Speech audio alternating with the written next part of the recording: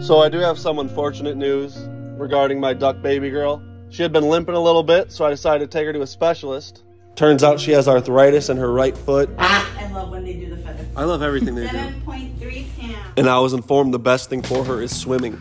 So every morning for the last 2 weeks, I've been taking baby girl up to the lake, and we swim 2 miles. What's your name? Who's your daddy? Who's your daddy? Is he rich like me? Her leg will be healed in no time, and I'll keep you all updated with her progress. Send some prayers and love baby girl's way.